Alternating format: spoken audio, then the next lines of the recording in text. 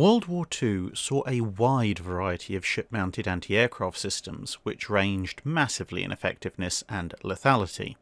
For reasons that should become fairly obvious, it's not possible, outside of the scope of a several hundred-page book, to cover every single type of anti-aircraft gun and other anti-aircraft weapon system used.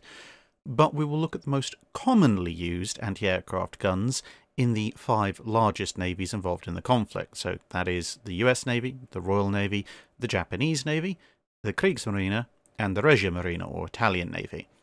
At some point in the future, I might come back and look at some of the more obscure anti-aircraft weapon systems like the unrotated projectile launcher, as well as the systems equipped on some of the smaller navies such as the French, Russian, and Dutch navies, but that, as I say, will be for a separate time. First, a word on the divisions of firepower. I've split the categories up as follows. Category 1, machine guns, which I've classified as weapons of anything up to around 15mm in caliber. Then 2, light anti-aircraft guns, this being anything from 16mm up to 30mm. Then 3, medium AA guns, 31mm to 75mm, and then heavy anti-aircraft guns, anything that's bigger than 75mm. Why this division? Some of the reasoning should be apparent as we go on, but briefly, my rough guide for making these divisions is as follows. Machine guns generally fire tracer, solid, and the occasional incendiary round, but they're generally too small to fit explosive warheads on the individual projectiles. The light anti-aircraft guns, which are typically the smallest weapons that you hear described as cannon, can have a small explosive tip to their shells, but the guns are characterized as generally short-range or close-range defense weapons only. Medium anti-aircraft guns are designed to reach out a bit further, ideally striking their targets before they release their bombs or torpedoes, as opposed to after, which machine guns and light anti-aircraft guns generally have to do. However, a medium anti-aircraft weapon is not usually the primary anti-aircraft gun on a ship, and unless the ships are in very close formation, they're still mainly for the defense of the ship they're mounted on only. Heavy anti-aircraft guns are generally the heaviest anti-aircraft weapons found on a ship. Sometimes dual-purpose versions would also be the primary armament of the ship itself, as in the case of many US destroyers equipped with a 5-inch 38. They were also large enough to have some effectiveness as anti-ship weapons, whether purposefully by design, or simply because they just had the range and firepower to do a significant amount of damage. As technology advanced, these weapons, at least in World War II, would also be the ones with the ammunition of a size that they could accept proximity and timed fuses. There were also some especially large guns that were primarily anti-surface weapons that theoretically had some kind of anti-aircraft capability.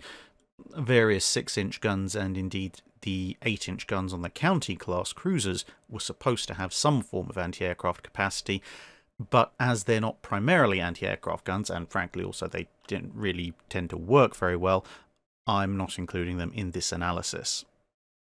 The quest for the perfect anti-aircraft gun had to take into account a number of factors.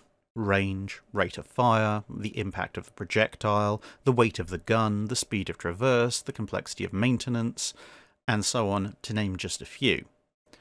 A focus on certain factors usually meant that other factors suffered, and really all of those factors need to be covered, which is why practically all World War II ships would have at least 2, and often more, types of anti-aircraft armament. For example, a .50 caliber machine gun has a very high rate of fire, and is relatively light as anti-aircraft weapons go. It's fairly easy to maintain, and it's very quick to traverse and aim.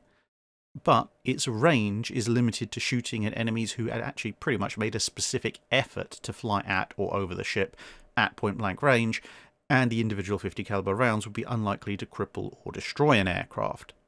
At the other end of the scale, some 6-inch guns, as mentioned earlier, were theoretically able to be used in an anti-aircraft role.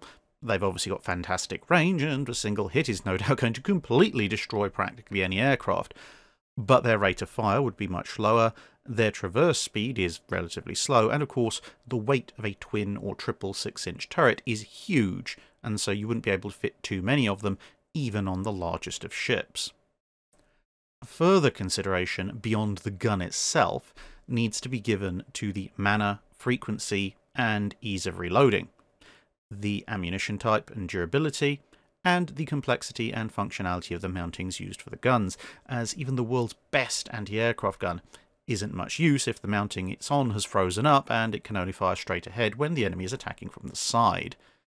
Equally, the world's most powerful anti-aircraft gun isn't particularly useful if you fire one round, miss, correct, and it then takes you longer to load and aim the gun than it does for the enemy to complete his attack run. So, with all that said, let's take a look at some anti-aircraft guns. We're going to skip machine guns for one major reason. Even by the start of the war in 1939, pretty much everyone had recognised that with the speed and durability of modern aircraft and the range at which they could drop their weapons, anti-aircraft machine guns were largely useless. Most ships had them removed in fairly short order, and those that kept them around for a while generally ended up simply confirming that they lacked the range and hitting power to do anything substantial in all but the most unique of circumstances. Now, in doing this analysis, I've used a relatively rough but hopefully generally accurate way of analysing the various guns in question. In the three various categories, I've looked at the average rate of fire of each weapon, the weight of the individual shot or shell that they're firing, and thus putting the two together, the weight of fire per minute that a single gun can put out.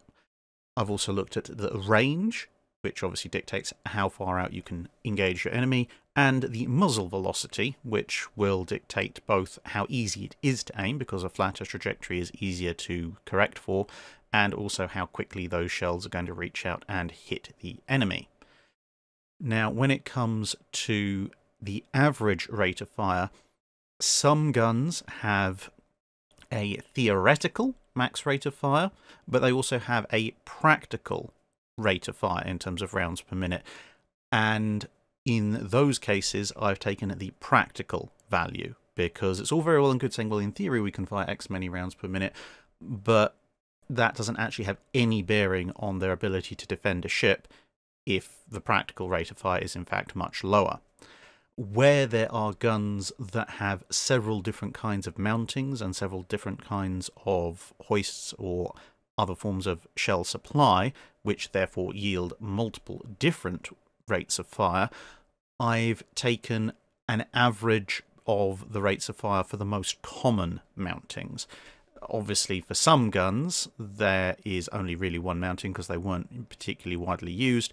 For other guns, such as the 5-inch 38, it comes in a whole slew of shapes, sizes, mountings, enclosed, open, twin, single, etc. And so, once again, in those circumstances, an average of the most common mountings' practical rates of fire has been used. In each of the three divisions we're going to look at, a maximum and minimum for each individual category was taken, and the range of between those two worked out, and then each system was scored on a 0 to 10 scale based on an equation that was based on those values. So in every category there's a system that scores a 0 and there's a system that scores a 10, because obviously there is a maximum and a minimum. Additionally, scores of between 0 and 10 were given in categories of pro and con. This allows the particular strengths and weaknesses of any individual gun to be assessed and given a weighted value, without having to come up with dozens of additional categories, most of which would be fairly static and boring. For example, usually a gun should not jam.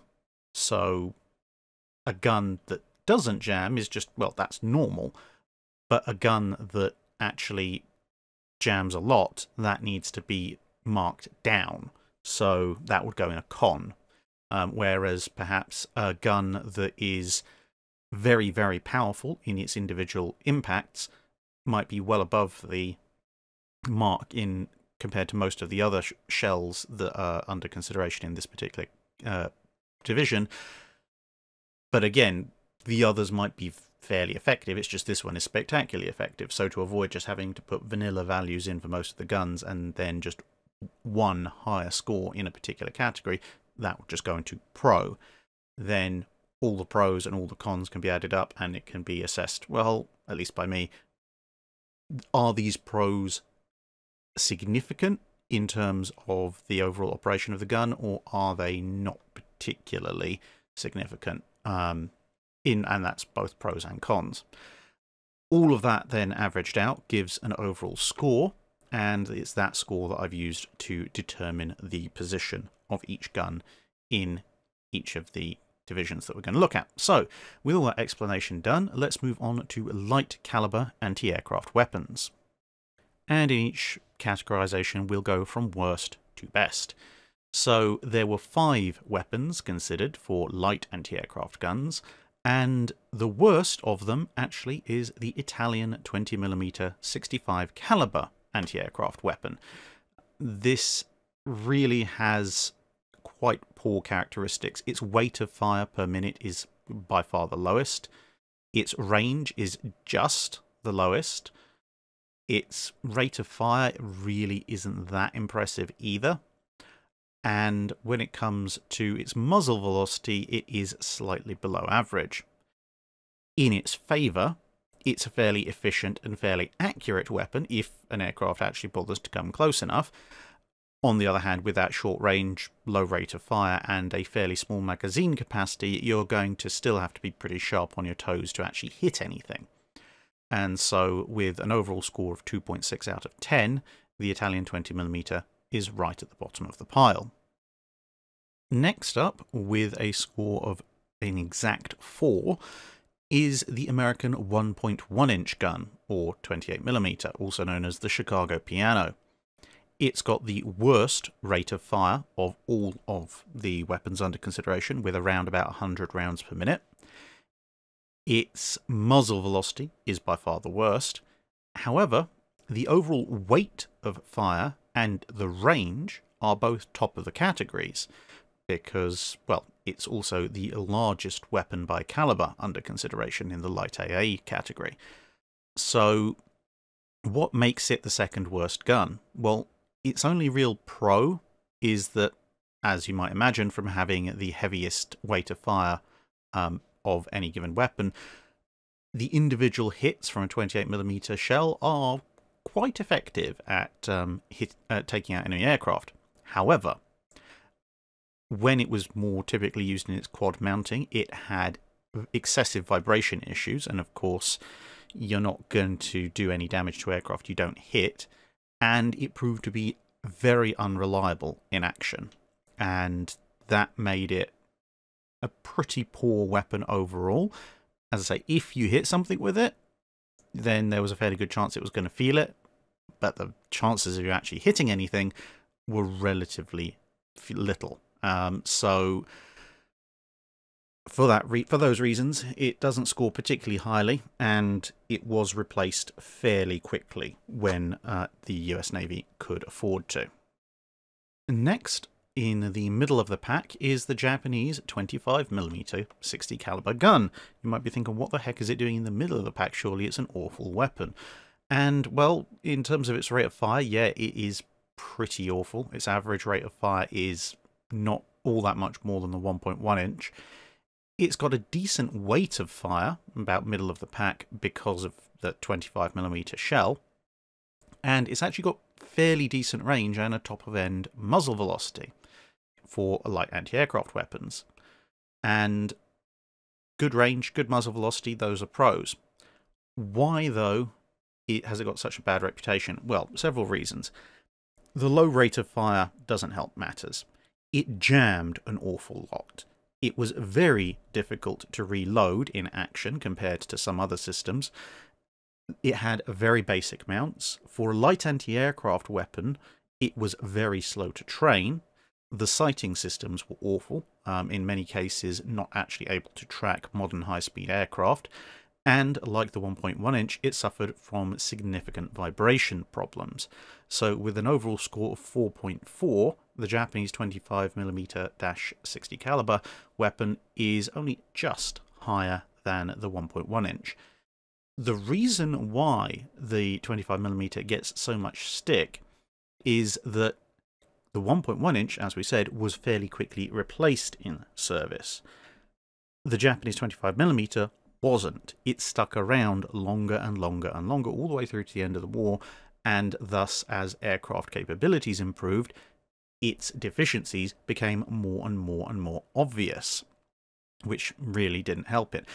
The other factor, as we'll come on to a bit later, is that Japan didn't have a medium anti-aircraft weapon. They only had a 25mm, and then it was onto the heavy AA. So the 25mm was not only competing with things like the 1.1 inch, the Oerlikon 20mm, etc. It was also competing with the pom-pom, the Bofors, 37mm from various countries, etc. And it's a not particularly brilliant light AA weapon with a lot of issues, but when it's having to pull double duty, substituting in for heavy stuff as well as lighter stuff, it really, really doesn't compete. And that's why it gets so much stick. There is nothing that the Japanese can really use in any significant quantity below a 75mm caliber. And as you heard, it also had a laundry list of issues that significantly mitigated against its few strengths, because again, yeah, it's got the range, yeah, it's got the muzzle velocity, but if you're having problems actually reloading the thing to fire, or you can't actually track the aircraft that you're aiming at, that doesn't make the blindest bit of difference, because shells on target are what actually kill aircraft. Then, with a score of 4.7, we have the German 20mm C-38. This has a pretty decent rate of fire, almost double that of pretty much any other weapon that we've considered so far. It's got a middling rate of weight per fire per minute, because although it's a 20mm weapon with a relatively light projectile, it is firing an awful lot of them. The range and muzzle velocity aren't all that much to write home about, but it does come with a stabilised mounting and in some forms an extended magazine, which are fairly good pros. The cons are that it does have a slower rate of fire than the winner of this particular category, and this upper rate of fire does reflect an improved version of the 20mm C-38. The original version would have scored a little bit lower on the list, and that's the German 20mm. And the winner, by a clear margin with an overall score of 6.7, is the 20mm Oerlikon, which shouldn't come as much of a surprise to most people, used most commonly by the USA and the UK on its various ships. It has the highest rate of fire by a fair bit at 300 rounds per minute average rate of fire. The weight of shot, being a 20mm rounds, not particularly great, but because of that massive rate of fire, even with a fairly light shell, its weight of fire per minute is well up there and competitive. The range is the only true weakness. At about 3,000 meters range, it doesn't compare too favourably with most of the other guns, but it's a relatively minor thing for a close-range defence weapon, which has medium caliber anti-aircraft weapons there to help. The muzzle velocities on about average for this category. In terms of its pros, it's very easy to maintain, and it's very easy to use, which increases its effectiveness. The only real cons are that the very earliest models of the 20mm were somewhat finicky and complex. It hadn't really been designed for mass production, and it also was designed originally in metric. But once it had been converted over and entered mass production, it proved to be quite the easy gun to manufacture. It did need to be a bit simplified, but the simplified mass manufacture model is the one that's the most common, and therefore the one that is going to be analysed here. The only other con was that by the end of the war, as with pretty much almost any light anti-aircraft gun, it really didn't have the firepower to stop enemy aircraft, especially kamikazes, which, being a primarily US and UK deployed weapon, it had to face off against. But those are relatively minor issues compared to some of the major problems facing some of the other guns in this category, and so with the overall score of 6.7, the 20mm Oerlikon is the best light anti-aircraft weapon. The medium anti-aircraft gun category is theoretically a slightly smaller one because Japan doesn't have an entry. Unfortunately, it actually ends up being one larger because the Germans, in their infinite wisdom, ended up with 3 relatively commonly used variants of the 37mm gun with wildly different performance characteristics which require them to be independently assessed. And 2 of those 37mm guns occupy the bottom 2 slots here. At the absolute bottom, with a score of 2.9, the German 37mm-69 M42 gun, and its predecessor, actually scoring slightly higher in this particular category, the 37mm-83 C30 weapon, with a score of 4.5. The M42 has a fairly low rate of fire, a very low weight of shot, and as a result, a very poor overall weight of fire per minute.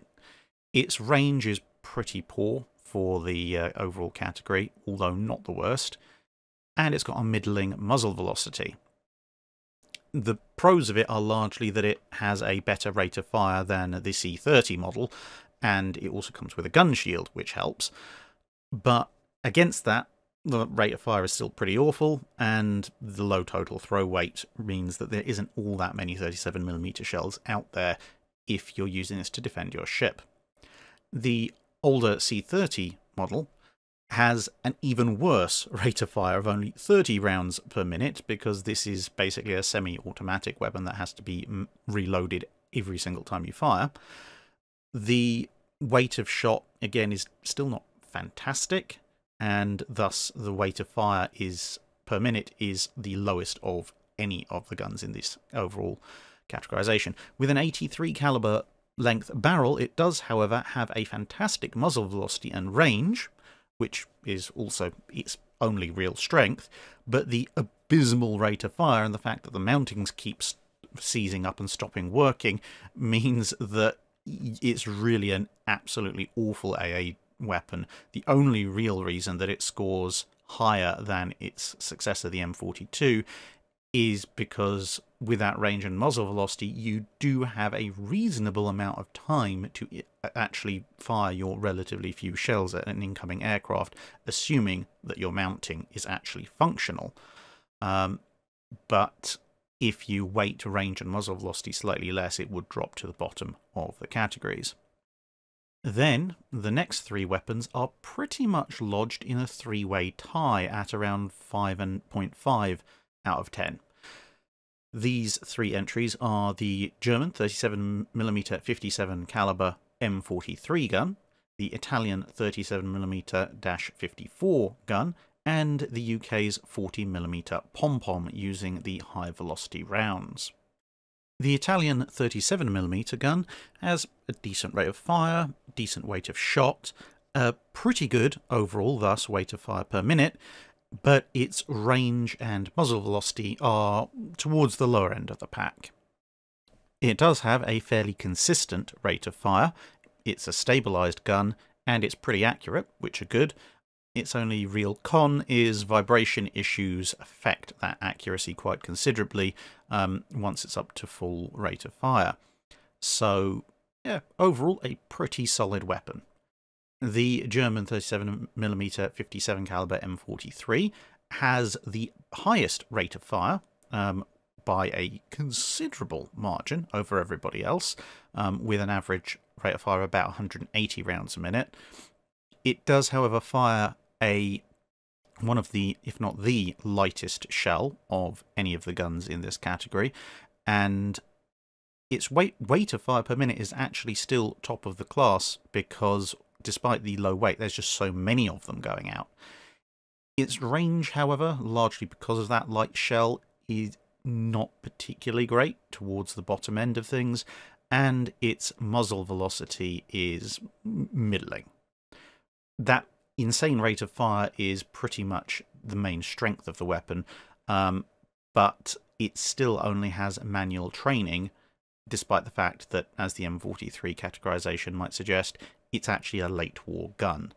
So, a number of significant strengths, but also a number of fairly noticeable weaknesses. Then we come to the 40mm pom-pom, which, for all that it gets derided, it should be noted, did come relatively close to beating out the 40mm Bofors in a US Navy competition for medium anti-aircraft weapons. Its average rate of fire is relatively good, about middle of the pack. The individual rounds, as 40mm rounds, are amongst the heaviest, and between a decent rate of fire and a fairly heavy weight of shot, it's actually close to the German 37mm M43 in terms of overall weight of fire that can be put out per minute. However, its range and muzzle velocity are both at the very bottom of the medium AA category. The strengths that it has are that, well, you can get it in an octuple mounting, which is great for just exploiting that weight of fire per minute to throw a truly hilarious amount of shot down a particular fire lane. It also has a very high sustained rate of fire thanks to some very extensive magazines compared to many of the other weapons. Indeed, in many mountings it is actually belt fed.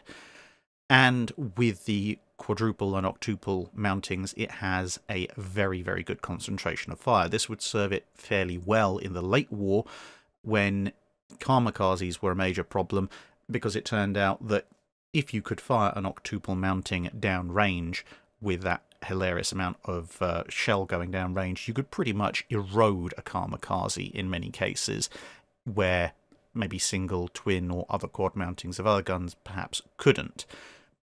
The high sustained rate of fire could also be maintained in some of the heavier mountings, especially the octuple ones, by only firing off some of the barrels. So if you fired off any given 4, using your extended feed of ammunition, by the time they were out, you could just switch over to the other 4 and keep firing whilst the first 4 were reloaded.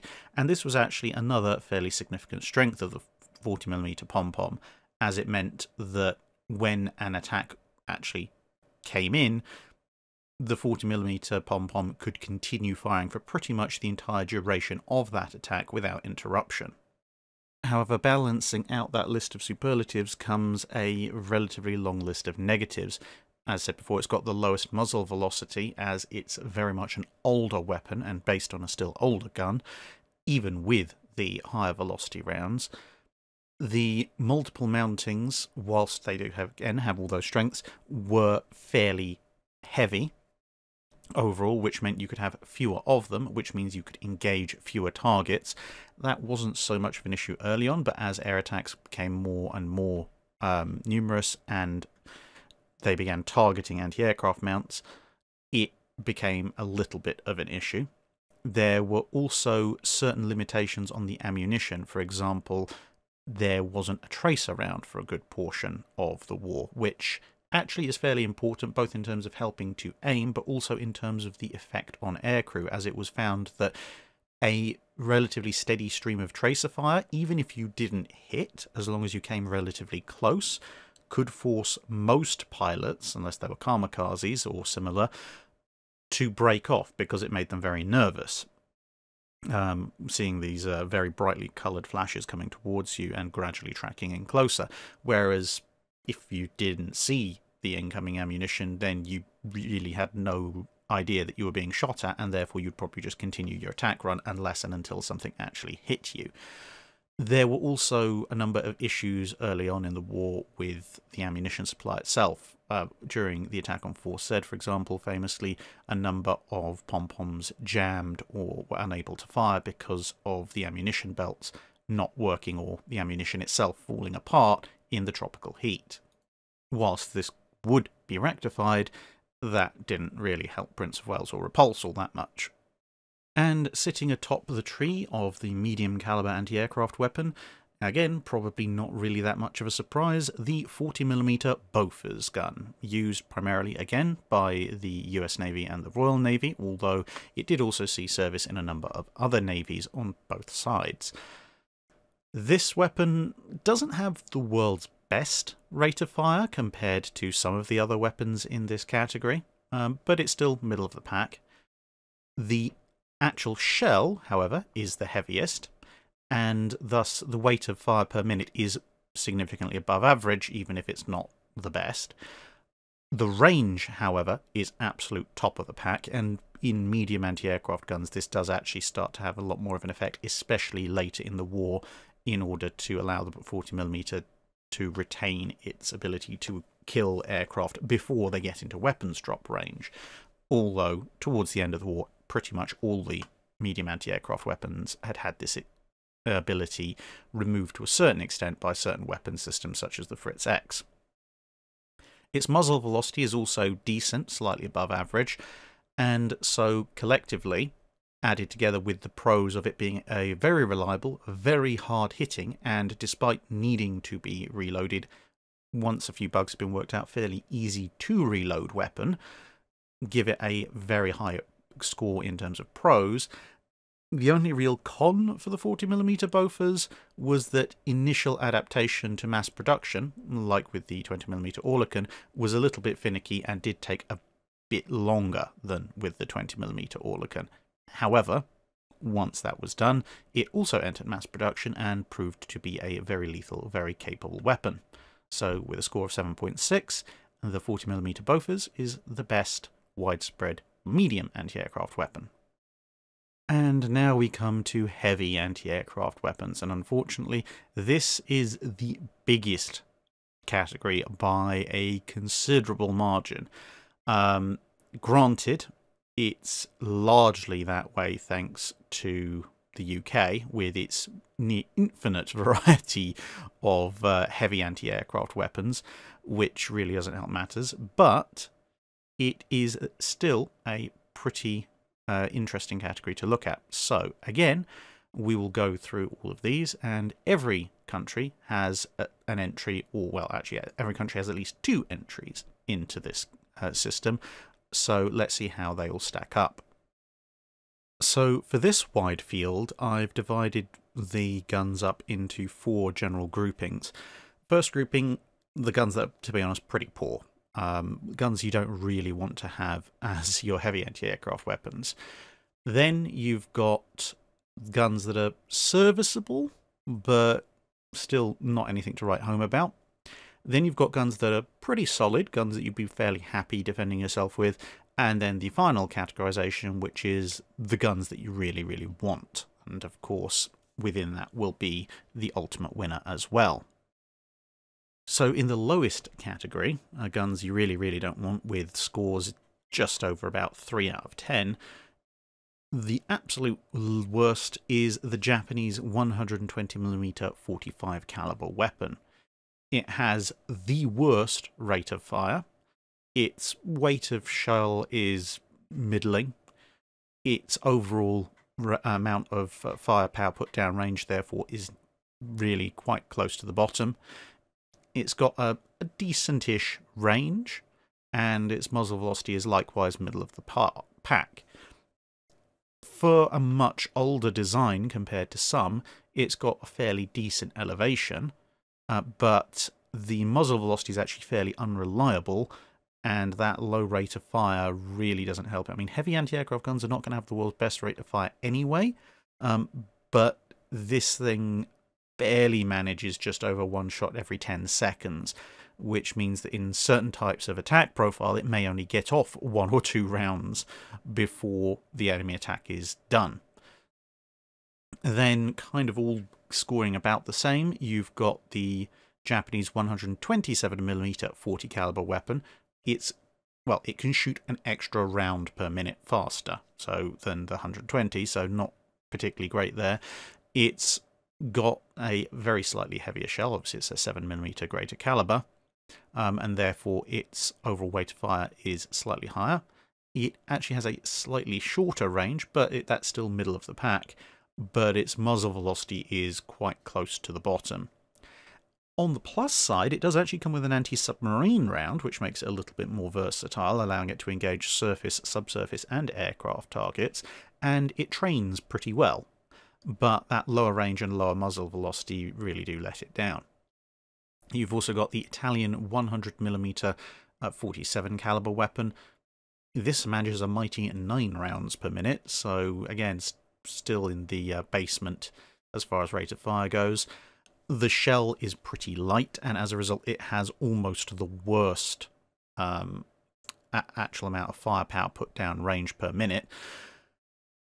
It's got a middling range and a middling muzzle velocity.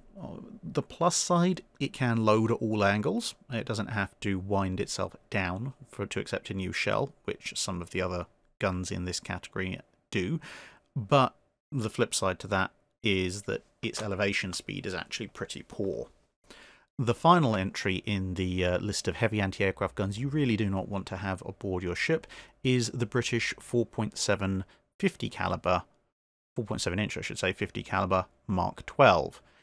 It's got a relatively decent rate of fire, still not really in the average, but better than the others at 11 rounds per minute. It's got a middle of the road shell weight, and so its amount of firepower downrange per minute is okay. It's not quite average, but getting there.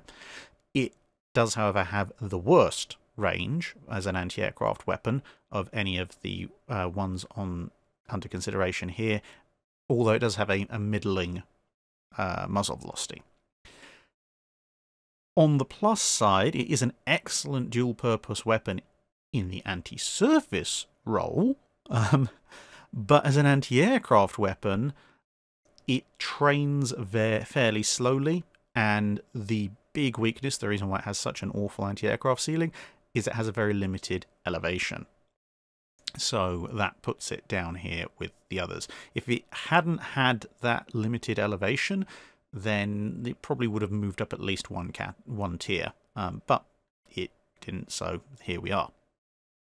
Now moving into the serviceable but nothing to particularly write home about weapons, we start with the UK's 4-inch 45 Mark 5 and Mark 15 gun, which has a decent-ish rate of fire, slightly above average. The weight of the shell, however, is fairly light for this category, resulting in an overall fairly low amount of shells per minute put down range in terms of overall weight. The range is okay. The muzzle velocity is relatively poor. On the plus side, it does have fixed ammunition, which makes it much easier to fire than some other larger weapons in this category, which have two-part ammunition, but overall it's just a somewhat dated weapon by World War II. So it's an okay weapon, certainly better than the ones we were just looking at, but still nothing particularly fantastic. Next, we have America's 3-inch 50 caliber weapon. Now, this just about scrapes in as a heavy AA gun with 76.2mm. It's got a very good rate of fire, one of the highest, in fact. The flip side being just about scraping in into the heavy category, its projectile weight is pretty poor, and that results in it also having the worst total amount of weight of fire put down range per minute. It's got an okay-ish range and a middle of the pack muzzle velocity. Now, on the plus side, its combination of very light weight for a heavy anti-aircraft weapon, as well as relatively decent hitting power, because it is still a heavy weapon as opposed to a medium weapon, made it very handy as an anti-aircraft weapon to equip on destroyer escorts and submarines. But on the negative side, to actually be a effective AA system, it really ended up needing the later war fire control systems with radar integration to actually be effective. Otherwise, it was really too light to be used as an anti-surface weapon, and it was a little bit too slow for a borderline medium to heavy anti-aircraft weapon. It was faster in tracking and training than some of the really heavy stuff, but for a 3-inch gun it should really be moving a little bit quicker. The irony, of course, being that a 3-inch gun turned out to be a near perfect anti-aircraft weapon immediately post-war, but for the majority of the wartime period it wasn't really quite there. Then we have the UK's 4.7-inch 40 caliber Mark 8 gun. This doesn't have the world's best rate of fire by a considerable amount. It's got a acceptable shell weight and so a somewhat below average weight of fire per minute. It's got an average range and a fairly poor muzzle velocity. It is an older weapon, and as an older weapon it's not particularly awful for the period. It is power rammed, so it can maintain its rate of fire at high elevations, which is good, but the weight of the ammunition did degrade the ability of the crews to load it quickly, because this was still using, in significant numbers of mountings, fixed ammunition. So the higher weight of shells that you find in some other guns involved 2-part ammunition, which was actually easier to handle. So yeah, okay, but as I said, not particularly brilliant. Then we have the Italian 90mm 50 caliber weapon. It's got an okay rate of fire. It's got a fairly light shell. Shouldn't be too surprising considering that along with a 3-inch, it's one of the relatively few guns here that's below 100mm. And as a result, it actually has a pretty poor weight of fire down range. It does have a reasonable range, though, and a reasonable muzzle velocity, slightly above average in both cases, but not, again, anything particularly to write home about. In a lot of ways, the gun is actually relatively good. It's got very good ballistics for its size. As a 90mm weapon, it actually outranges and fires with a higher muzzle velocity than some weapons considerably bigger than it. It's also very accurate and quite powerful once it's been issued with shells that were developed in the later war period, when its stabilization systems actually worked. On the negative side, the ammunition it was issued with earlier in the war had a fairly low burst radius, which didn't help, and the stabilization system broke down an awful lot, which didn't help at all, especially considering this was one of the heaviest anti-aircraft batteries, and indeed the main anti-aircraft battery on things like the Littorios. So that kind of brings it down into this category of overall okay, but nothing particularly to write home about. Basically, it was very good when it worked. It just didn't work very often. Slightly above it by 0.1 with a score of 4.4, the Japanese 127mm 50 caliber weapon. It's got a pretty awful rate of fire, to be perfectly honest, but pushing towards the upper end of calibers here, it has a reasonably weighty shell behind it.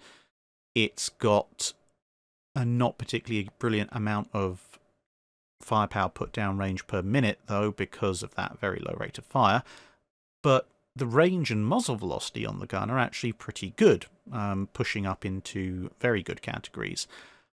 It also, as with a number of other Japanese guns, comes with an anti-submarine warfare shell, enabling it to engage in all 3 spectra, and that range is pretty solid. Couple of big downsides, though. It's fairly slow to train, and it has to, if it's engaging high threats, it has to wind itself down to 10 degrees in order to reload, which really doesn't help matters. And topping out this particular category is the German 105mm 45 caliber length C32 weapon, which has actually got a pretty decent rate of fire, but at 15 rounds per minute, but at the same time one of the lighter shells, resulting in overall not particularly great amount of weight per minute being thrown down range. It's got an okay-ish range overall, and its muzzle velocity is not anything particularly brilliant. Really, that long range, along with the high rate of fire, is its only real significant pros, but the muzzle velocity being fairly low means that those shells are actually going to take a significant amount of time to actually get there, which means that actually tracking in on something is a little bit more of a task than it is on some of the other guns in this heavy AA gun category. Now we enter the realm of anti-aircraft guns that are actually pretty good, pretty useful, and things that you would be fairly happy to see equipped on your ships.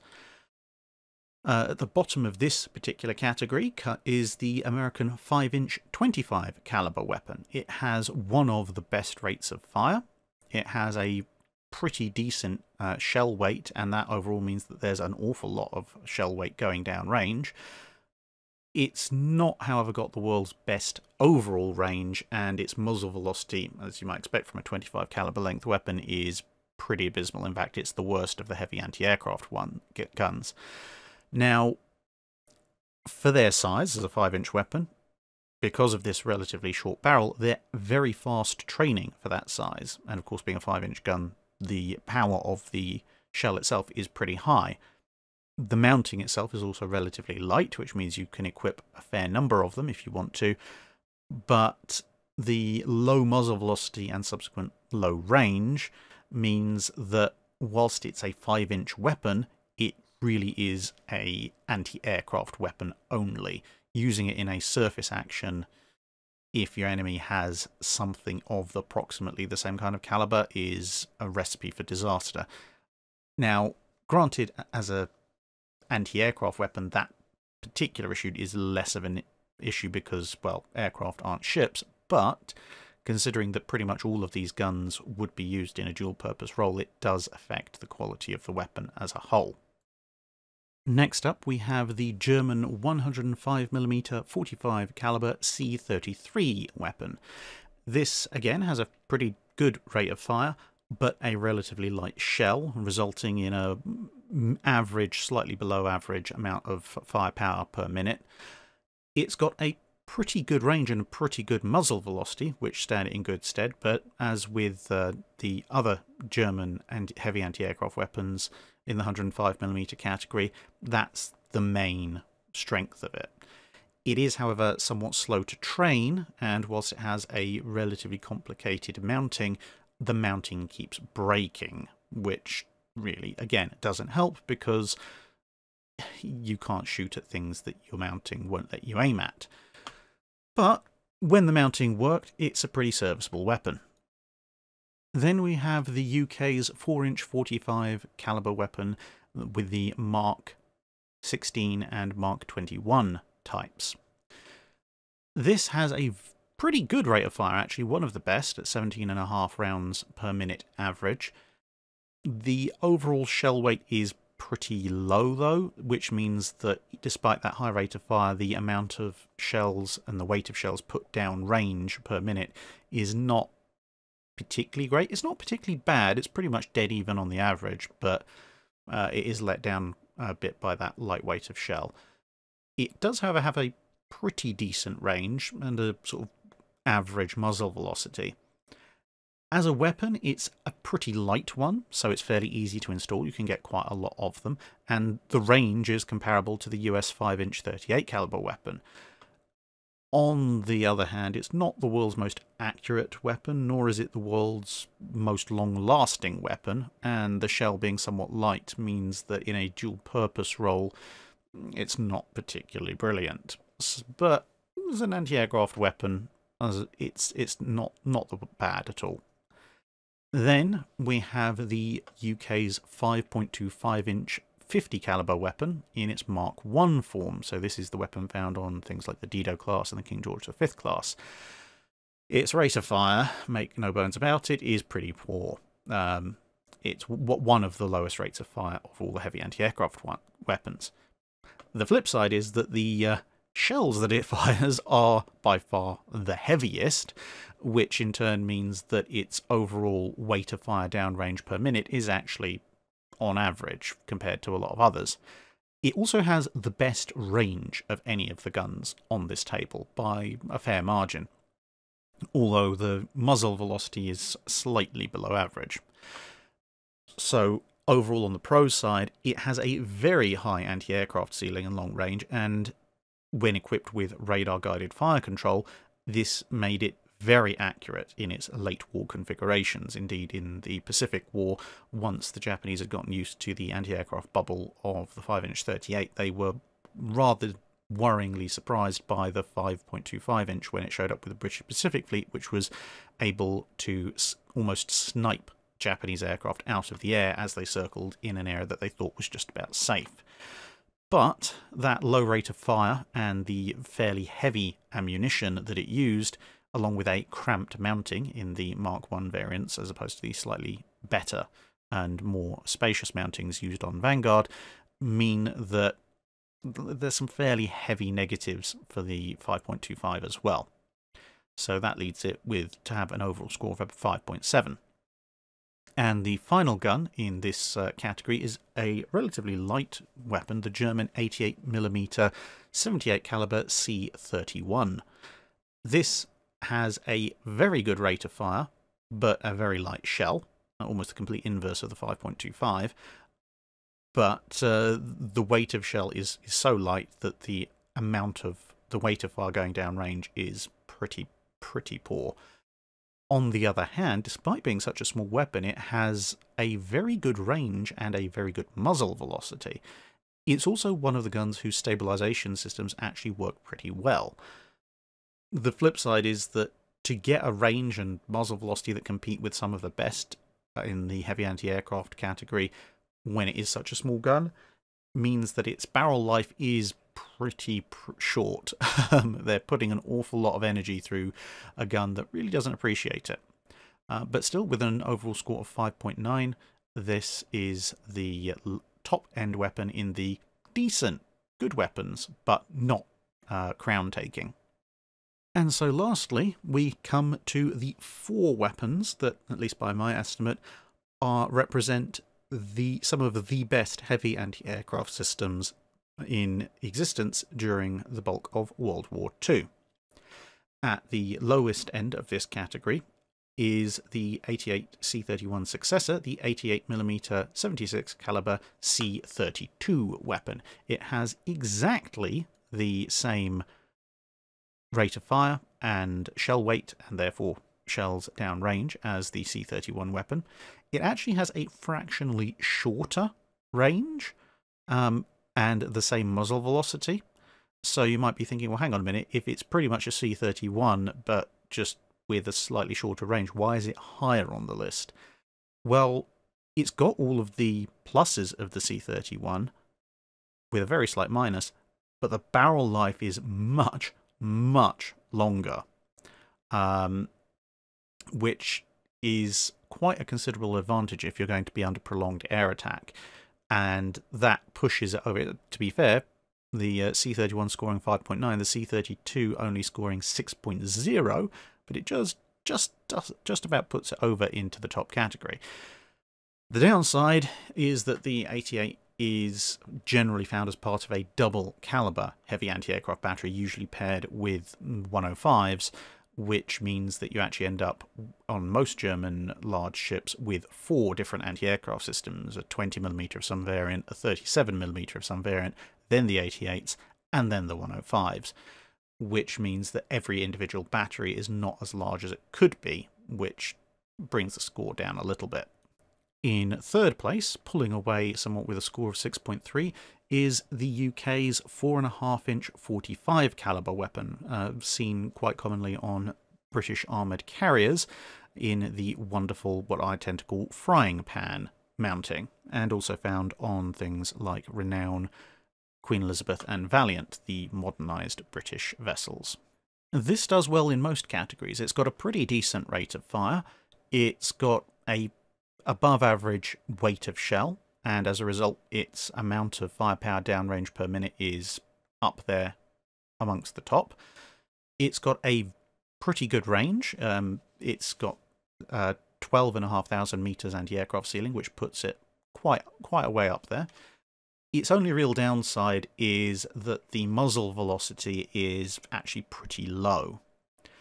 So overall, its long range means that it's actually pretty good for dual-purpose uses, and the shell is pretty powerful when it comes to actually exploding and doing damage to all sorts of wonderful targets. The downside is that various issues with the ammunition could slow your rate of fire over time, and that's why it's not taking the crown. It has to settle for bronze. In second place, getting the silver position, is, given the issues with the 25mm and some of the other heavy AA weapons, a surprise entry from Japan. This is the 100mm 65 caliber weapon. It has one of the best rates of fire at 18 rounds per minute. Its shell weight is not particularly great. I mean, it's a 100mm weapon. It's competing with 120 and 127mm overall, so that's not particularly surprising. And so the overall rate of or weight of fire downrange is not particularly great. It does, however, still have a very good range, a slightly longer range than the 4.5 inch, and it's got the highest muzzle velocity of any weapon in this category, which means that the shell is going to arrive on target pretty darn quickly. It also has all angle loading, very fast training, the high muzzle velocity we mentioned, good rate of fire, very good range, and it's actually fairly light for its overall performance. So absolutely superb weapon. Only real downside is has a very low barrel life. Like the German 88mm there, it's pushing an awful lot out of a fairly light weapon, and as a result it erodes through the actual gun barrel pretty quickly. So with a score of 7.2, the Japanese 100mm gun takes second place, and really the Japanese could have used an awful lot more of them, but it was a relatively new weapon at the time, and so there were an awful lot more 120, 127mm taking up the Japanese heavy anti-aircraft slots on most ships. And then coming in, taking the crown with first place with an overall score of 7.5 out of 10 is the American 5-inch 38 caliber weapon. Again, probably not a great surprise. It's got the best rate of fire of any of the guns under consideration. The shell weight is a little bit above average, and that combines to give it the best weight of fire going down range per minute. Almost half a ton of shells actually going down range per minute per gun. It also has a pretty decent range, not the best, but well above average, and its only real weakness is a slightly below average muzzle velocity, but it's still got a slightly higher muzzle velocity as compared to some of the other guns in this particular top tier category, such as the 4.5 inch. Now, other pros with the 5-inch 38 caliber weapon, it pretty much addressed all of the issues with the 5-inch 25 without sacrificing many or any of the benefits. It was an incredibly reliable weapon, and its rate of fire, despite being one of the big guns in this particular category with its caliber, is a massive mark in favour.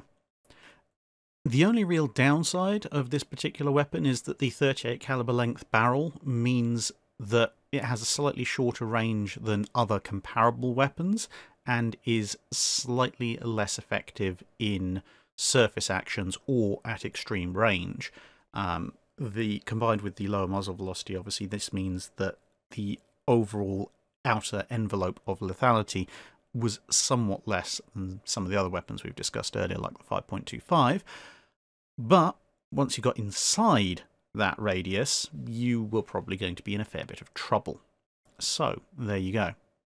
Now, of course, there are other issues that you could consider, as I said at the beginning of the video, things such as how available was the gun, how many of them were there, the particular strengths and weaknesses of any particular given mounting, which, I mean, that will affect the individual capabilities of particular ships, but again, in this video, we're looking at the more common mountings, and we're looking more at the capabilities of the gun itself, which is why some of the side issues around, particularly around mountings, are in the slightly more nebulous categories of pros and cons, and therefore only really come into consideration when they're particularly good or particularly awful. So that is a just about hour-long rundown of the strengths, weaknesses, and suitabilities of the most common heavy, medium, and light anti-aircraft weapons used in the various navies of the Second World War, the 5 largest navies. Hope you enjoyed it. Let me know in the comments what you think, and if there's a particularly strong swell of opinion that would like to hear about things like the rocket launchers and the anti-aircraft weapons of the Russian, French, Dutch and other navies, then I might consider doing one of those in the future as well. But for now, thank you very much for watching. That's it for this video. Thanks for watching. If you have a comment or suggestion for a ship to review, let us know in the comments below. Don't forget to comment on the pinned post for dry dock questions.